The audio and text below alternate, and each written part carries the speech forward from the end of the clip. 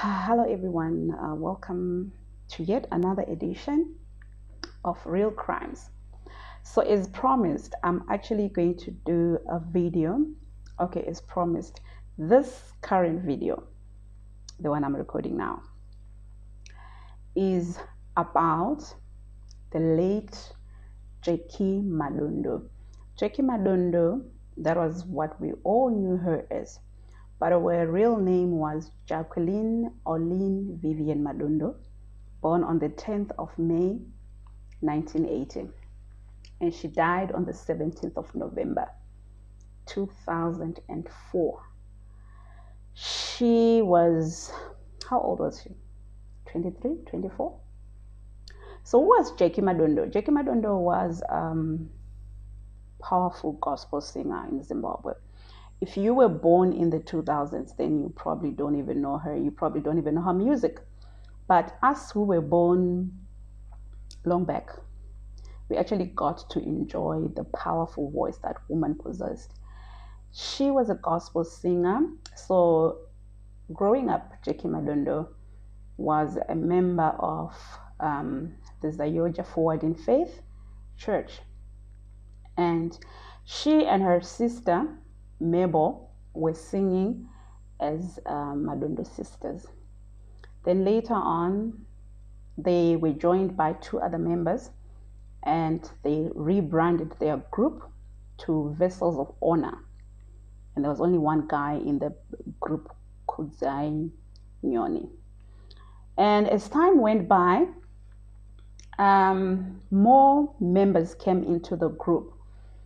Or maybe, what should I say, they formed a new group that included Ivy Combo. It also included people like Karum Jokoro.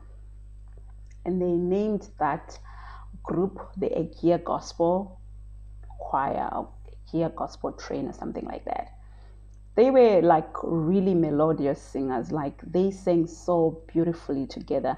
Jackie Madondo was a very powerful singer, and yeah, so she also did a solo project, and yeah, that was just before she died. She actually had released her own project. So I think if you were born during my time, if you grew up during my time, you would know there was a show that used to be done, like it was an annual event, I think, that was dubbed the Ngwaya Kwana. It was a gospel show. So on this particular day in November of 2004, Jackie Madondo was supposed to be performing at the HICC Ngwaya Kwana Gospel Show. But before that, she had actually also teamed up with, or they formed a group that they called the Ruvuvute Sisters that was marketing the Victoria Falls in Zimbabwe. And this group also, it was an all-women's group that included the likes of Plaxedis Wenyika, Fortune Matenga, Ivy Combo. They were also in that group. It was called Ruvuvute Sisters. The team was really good. Like, I don't want to lie, those ladies could sing. They did a beautiful piece. If you could look it up, I think you'll be able to find it on YouTube. I wish I could insert it, but I'm just afraid of being hit by copyright. It was a beautiful, beautiful project that they did marketing the Victoria Falls. So somewhere along the line, Jackie got pregnant, got a baby. We never got to hear about the daddy of her baby, or if she got married, or if, there wasn't much said about the paternity of the baby. So come November 14, 2004, Jackie and her sister Mabel and their baby Chantal, the baby was 3 months old by then, and she was called Chantal, and another friend, they were actually driving to pick up a friend from Hatfield, and then they were supposed to go to the HICC for the Ngwaya Kwana Gospel Show. That was like a show that gospel music lovers looked forward to every year. It was an annual event. It was perfect. It was beautiful. all the beautiful gospel singers would come together and just be in one place. The likes of Amai Suluma, the likes of Babanama Charamba, the likes of, sometimes would even have Vuyo from South Africa, Vuyo Mkwena from South Africa. And yeah, there were a lot of people that would come just to grace the occasion. It was a beautiful, beautiful annual gospel show. On this particular day, it was happening at the HICC. So while these guys were driving to pick up a friend so that they could go to the HICC, they got to the intersection of Robert Mugabe and Glenara. That's up there, somewhere up there, you know, when you're going to the east, Harare East. Yeah, somewhere near Eastview Gardens. If you know where Eastview Gardens are, somewhere there in the east. So at that intersection, Jackie was involved. She was driving. They were involved in a head-on collision with an army vehicle. Now, picture this. That an army vehicle was in that same road should not be a problem, because there is Cranbourne there, which has which barracks? I'm not sure which barracks those are, but I know there is some barracks in Cranbourne there. I used to have a friend who stayed there, so I've been there, I know the place. There is some army barracks in Cranbourne, so the fact that there was an army vehicle on the road at that place is not something that should be dodgy at all.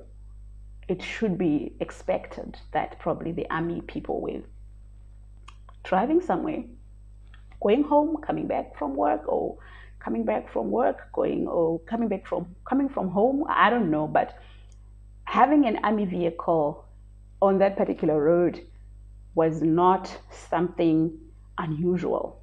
Okay, what is unusual is the head-on collision. And yeah, so we got the news that Jackie Madondo has been involved in an accident on her way to the HICC as she was part of the gospel team that was performing for the gospel show, and people were all shocked. But also, the other piece of news that shocked a lot of people was that she had a child, and the child had died in the accident on the spot. Like, many people didn't even know Jackie had a child. I'm one of those people that were shocked, like, huh? Child? What child? So yeah, her 3-month-old baby Chantal died on the spot. So according to the sister, she's the one who was telling all these stories, that she's the one who was like retelling what happened. She says while they were driving, she heard a huge bang, and the next thing she woke up at Parinyatwa Hospital, and she was told that they'd been in an accident in the afternoon. She was also told that her sister Jackie was in the hospital and she was really critical. And she was also told that her niece Chantal had died on the spot. She was thrown out of the moving vehicle, and her body was picked up like 100 meters away from the scene of the accident. And she was also told that the accident was involving an army vehicle. Now, when that piece of news started sifting through, like there was a baby involved, people started speculating. What baby? Where baby? When baby? How baby? You know?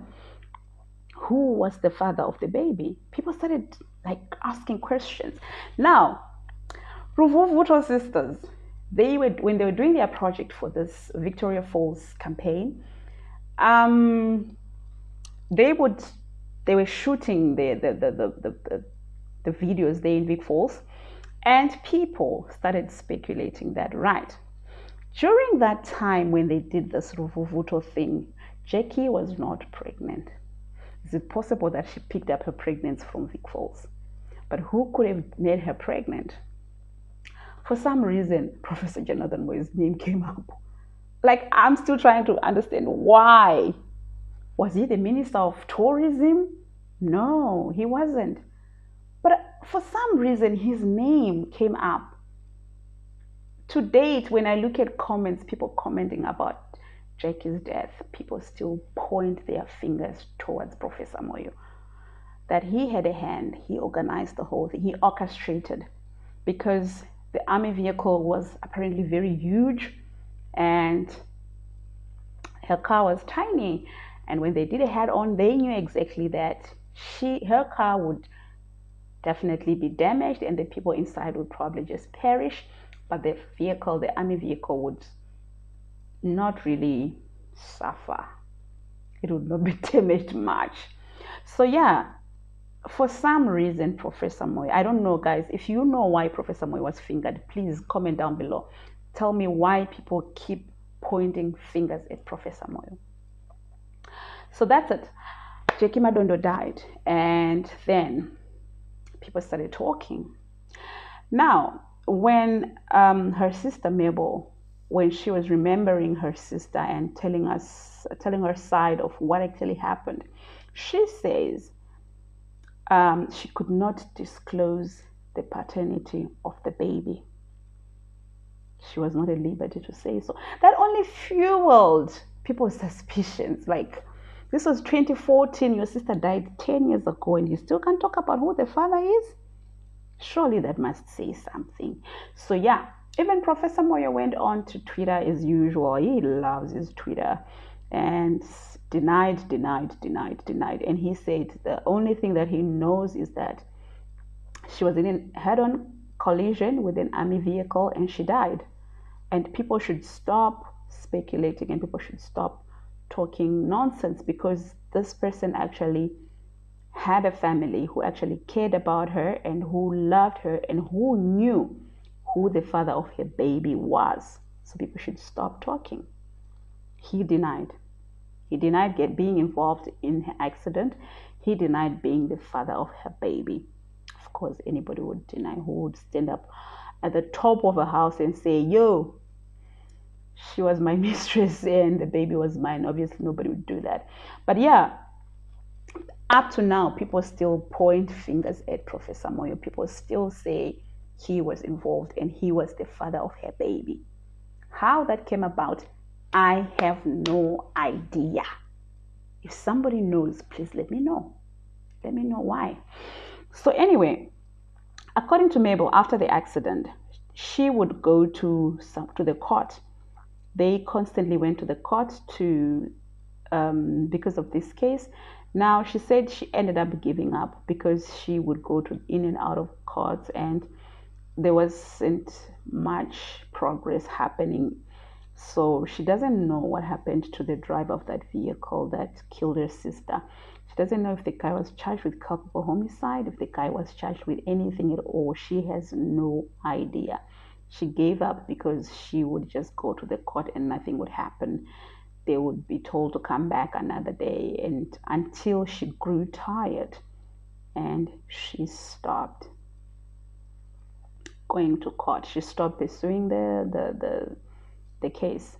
But she vowed that she will revive the group Vessels of Honor. Okay, that is a group that she started with her sister. And also, Mabel was singing in the Zim Praise. So that family was actually talented with like good voices. She was singing in the Zim Praise, but she ditched Zim Praise and formed her own choir. And one other thing that you guys need to remember is, do you know Pastor Cassie? Pastor Cassie is in Ivy Compo Cassie. Yes, he was their pastor at that time when they were doing all this Agia Gospel Train, Agia Gospel Movement. They used to go and preach all over Zimbabwe with Pastor Cassie. They would be doing the praise and worship while he's doing the singing, which is like he was their father figure. He was their pastor. And yeah, Pastor Cassie. If you don't know Pastor Cassie, go and look for him on Facebook with his wife, Ivy Compo. Yeah. Well, the internet does not forget. Well, when this nonsense happened about Ivy Compo and the pastor, there wasn't much of social media. But people did not forget. People like me were there, and we kept retelling the story over and over again until the social media era came by and people started putting it out there on social media. But yeah, before the social media era, we used to read in the papers about Pastor Cassie and Jackie Madondo and Ivy Combo. No, no, no. I'm not saying there was anything between Pastor Cassie and Jackie Madondo. No. There was something between Pastor Cassie and Ivy Combo. There is something between. Okay, now they are married. Okay, the husband and wife. But I'm just saying, during the time when they were doing all this gospel train, gospel choirs, and they were doing all this beautiful music, that was the time they were under the leadership of Pastor Admire Cassie. He was their father, and I think it was Pastor Admire Cassie and Amai, his wife. They were like, yeah, that was their pastor. So you can see like this thing came from long, long back. And yeah, the other people that were involved in that were actually part of the people that sang with Jackie included Karum Jokoro. I don't know if she changed her surname. Karum Jokoro Chiwenga, I think. I'm not sure. And then Ivy Kombo Kasi was also part of that. Then Mabel was also part of that. Mabel Madondo, Jackie's sister, she was also part of this gospel train and you know, working with the Pastor Kasi them. So yeah, but the question still stands: what happened to Jackie? Yes, she was in an accident. Was it a real accident? Was it orchestrated by somebody powerful? Because when you look at the comments that people pass on these articles concerning her death, it's always, oh, somebody very powerful orchestrated that. And some people don't even like hide it. They're just putting out Professor Moyo's name out there. So what do you guys think happened to Jackie Madondo? Was it a real accident? Was it one of those accidents? Who was the father of Jackie Madondo's baby? How come not much was said about her pregnancy? Like, maybe because there was no social media, so we didn't know that she was pregnant. I personally didn't even know that she was pregnant. I was actually surprised when I heard that her baby died in the accident. I was surprised, like, what baby? But the truth is, I actually loved their music so much that I followed their music. Like, I would really wait for them to release a new one and, you know, just play it over and over again and again. They got a lot of airplay. So how come we never got any rumors about her being pregnant? And then again, I'll say maybe because there was no social media back then. So people could actually get pregnant and keep it under the radar until they give birth, until the baby's 3 months old, until the baby gets killed in an accident. Then we get to know there was a baby, you know, because I didn't even know what happened to Jackie. You guys let me know what you think.